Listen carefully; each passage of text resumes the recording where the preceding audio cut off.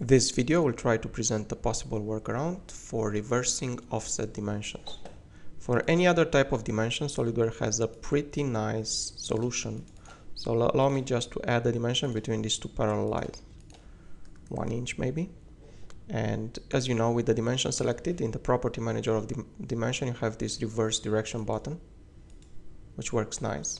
Also, you can select the dimension and just add the minus sign in front of it, and it's gonna reverse the dimension. Let's see what's happening when you try to create an offset. So I'm gonna select this chain of entities, and I'm just gonna add a 1 inch offset there. Now when I'm selecting the dimension, as you can see, there is no reverse dimension button. Also, if you try to put a minus sign in front of it, you're gonna get an error, so you cannot do that. Fortunately, there is a nice workaround for that.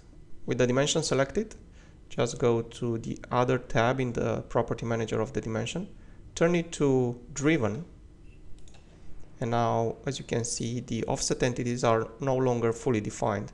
You can drag them in, the dimension is going to follow because it's a reference dimension.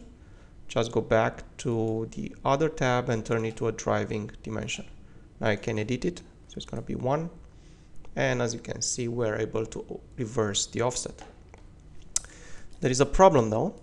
When you try to do the same thing by, instead of offsetting sketch entities, you want to offset edges. That is not going to work. So just to prove that, I'm going to offset these edges.